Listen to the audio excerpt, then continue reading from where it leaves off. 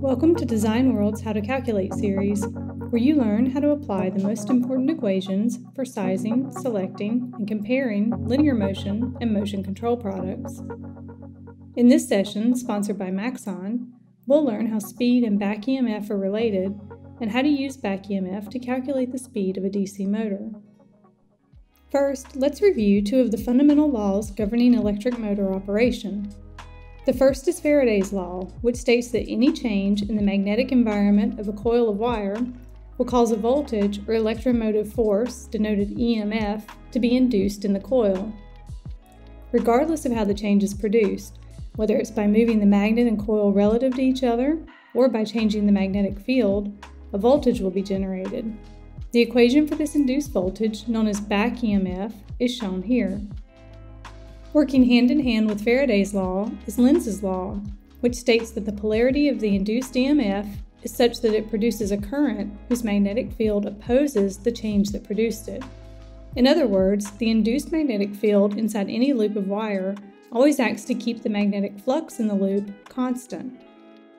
So according to Lenz's law, the induced voltage, or back EMF, will oppose the driving voltage. That's the reason for the negative sign in the back EMF equation. So what does back EMF have to do with speed? Well, for a DC motor, angular speed is directly proportional to the back EMF that the motor generates. Notice the back EMF constant, K sub E, in this equation. This is important because motors are designed with a back EMF constant that allows the motor to draw the rated current and deliver the rated torque when running at the rated speed. To better understand this relationship between back EMF and speed, let's examine a simple motor circuit.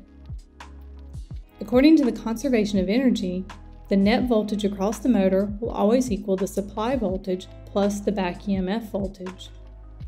In this example, the supply voltage equals 195 volts and the back EMF voltage is 45 volts. But remember, the back EMF opposes the supply voltage, so the net voltage is 150 volts. Again, using our simple motor circuit diagram, we can check this with Ohm's law, which states that voltage equals current multiplied by resistance. In this circuit, the current is 10 amps and the resistance is 15 ohms, so the net voltage is 150 volts, in agreement with our analysis above. For a real-world example, let's look at what happens when a load is applied to a DC motor. We start out at an initial point on the motor's torque speed curve, where T sub 0 and omega sub 0 intersect. When the load torque on the motor is increased from T sub 0 to T sub 1, following the downward sloping speed torque curve, you can see that the motor speed decreases. But recall that back EMF is directly related to motor speed, so when the speed decreases, so does the induced back EMF that's opposing the supply voltage. This means the voltage across the motor will increase from V sub 0 to V sub 1. This increase in voltage also causes the current across the motor to increase. And the additional current produces the extra torque the motor needs in order to regain its original speed with the increased load. This is seen here as a move on the horizontal axis from T sub 0 to T sub 1. So back EMF is an important concept to understand in DC motor operation, since it's directly related to the speed a motor can achieve and in turn, how the motor responds to changes in load.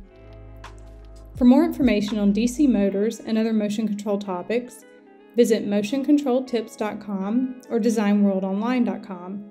Thanks for watching.